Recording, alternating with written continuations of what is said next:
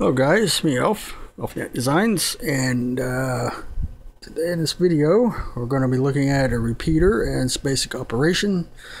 This of course is a Vertex Standard UHF repeater model RPT21. It outputs 10 watts. It is crystal oscillator controlled. It is old, and amazingly enough it did come with the microphone. So we're looking at it. Power on. It's a non-repeat mode. Put it in repeat mode. Transmit LED busy. And yeah, take a look at the top, the receiver. Alright, off the front you can see our receiver cavities, filters, all our circuitry. Here's our frequency crystal. Receive.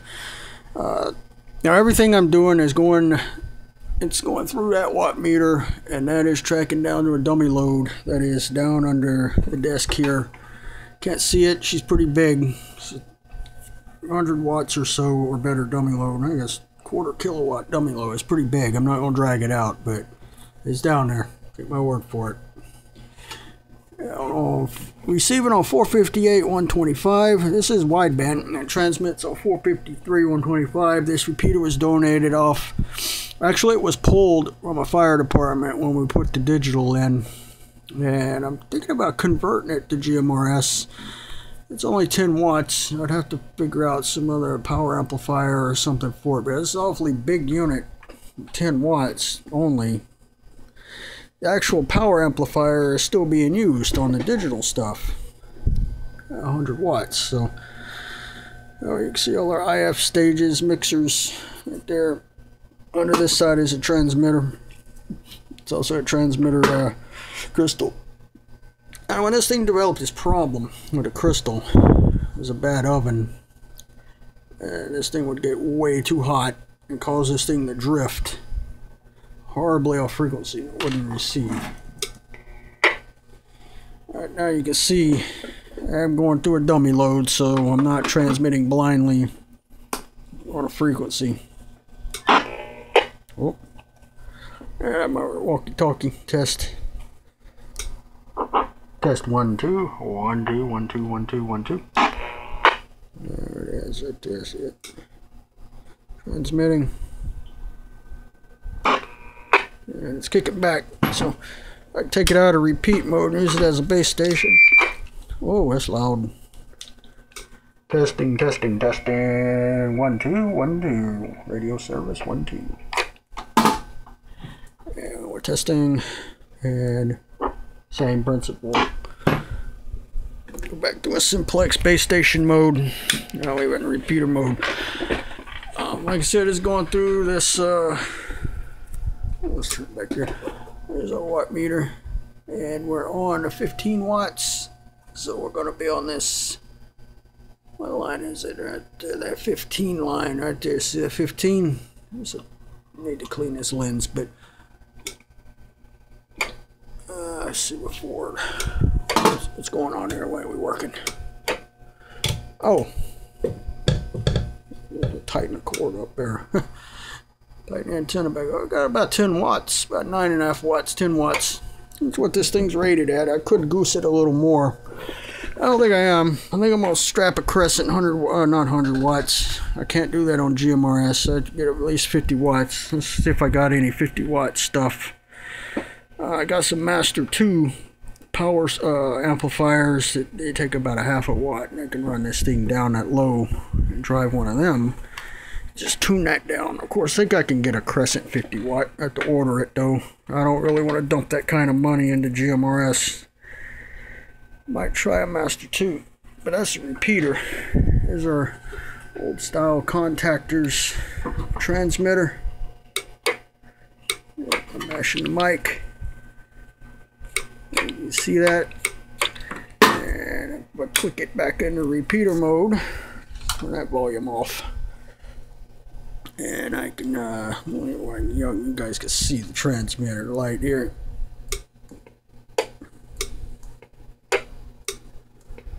Doing the same thing, keying it up.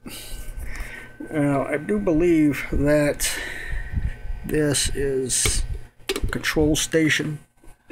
This repeater also has an option board, a multi-tone, rack mounted multi-tone, plugs in there. And it's got, I'm not sure what tone this is. It's got one, it had two boards. I think one is a two-tone select call, and this is the PL tone. This, I know this is PL because this light will come on when you know, when it receives the right tone. The light will come up and the system will work. I don't have it in now because the radios, I don't tune and repair radios while the PLs are in until the final product. I need to tune the deviation, PL, all that stuff. Let's see if I can do this one-handed. Flip this up kind of on the side-ish. You can see the other side. We have our power transformer. We have all of our, boy, that looks like that needs to be cleaned in there when I think about it. But we got our rectifiers, regulators, got a filtered AC filter, all AC stuff. We have our rectifiers and filter caps, transformer. Here's our controller board. We have our hang time and our repeat audio. I might go through for shits and giggles and recap all this. Just something to do. There's an interface. Option is a custom option board coming off under our plugs. Under here is where the transmit crystal lies, ICOM. It takes a standard ITX power. I've just got this high band antenna stuck in for a receiver. That's the receiver antenna. Multi-tone goes in there. And a control station will go in there. Here's the operating frequencies. There's our transmitter, which is running out watt meter out of dummy load. And that's it. So it is working. Flip this thing back over and sit this camera down. I think this phone or whatever the hell this thing is I'm holding. Uh-oh. Oh, I got some noise.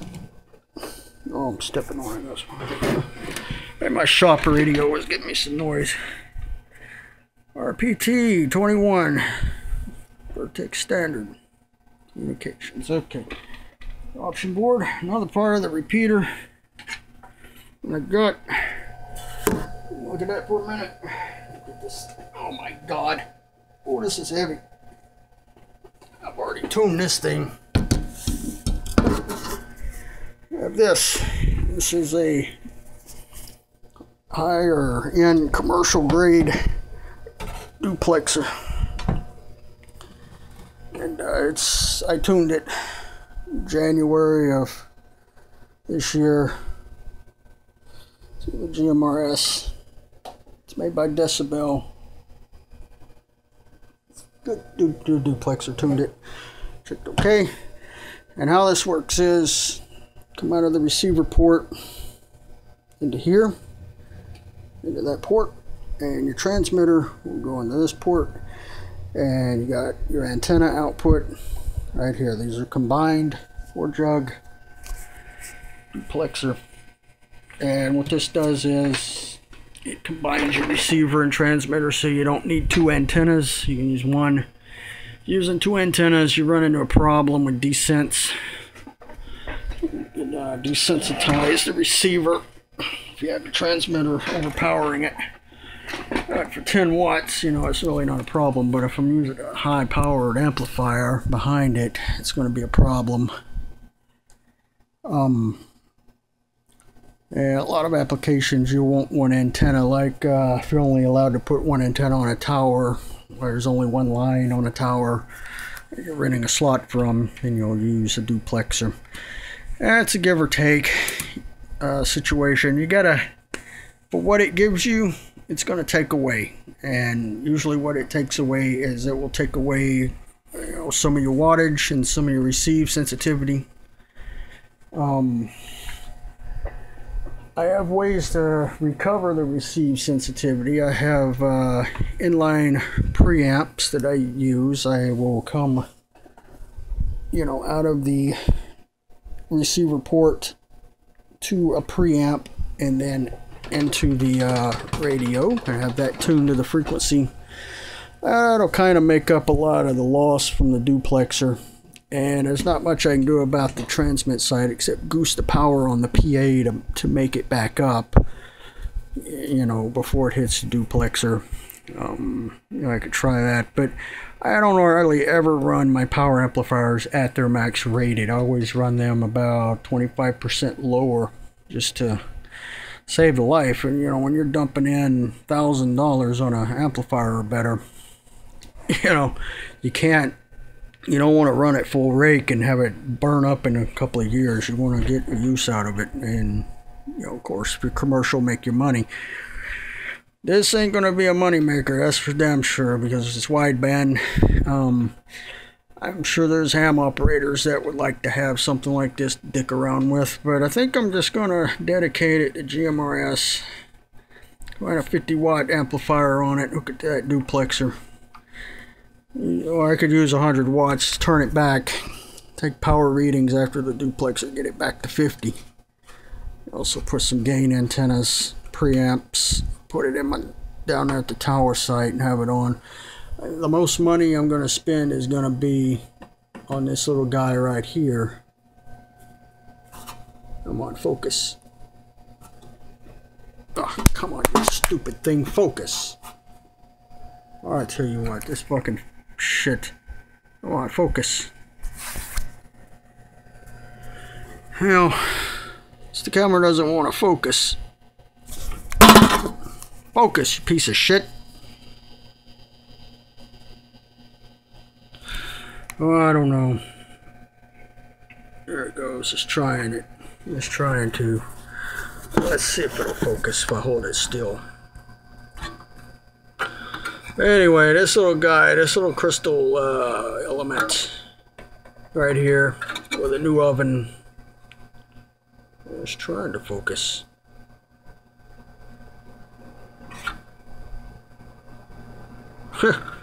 Tries to focus once I have a finger in it.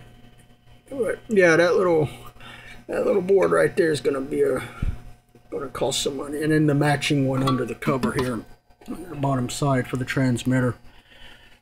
I don't know if it will be worth it. I have two options.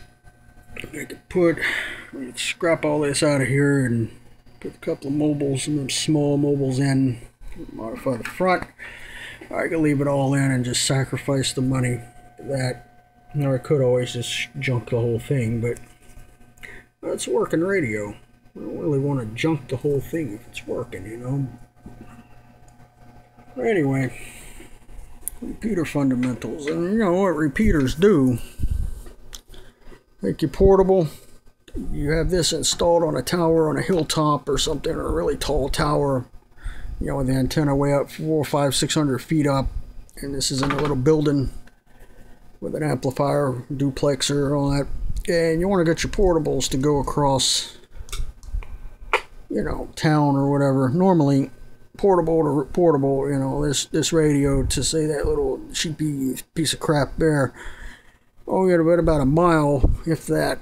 This thing here, if installed correctly and tuned right, you can get 20-30 miles between your portables. I mean, this will be at your halfway point. You can get 20-30, sometimes even more, you know, depending on your output power, antenna gain, and how it's tuned, and how high the antenna is. Well, the antenna tower, and greatly increase your range. You know, you've seen other videos of mine where I built these same things, you know, smaller. You know, I got that one there, the two radios with that controller sitting there. It's 40 watts in GMRS. It's not in the dummy load right now, but it was just for testing. And I don't know what I'm gonna do with this. If I come across some crystals for this thing, they're not going to cost me an arm and a leg. Or if anyone knows where I can get some, for that model.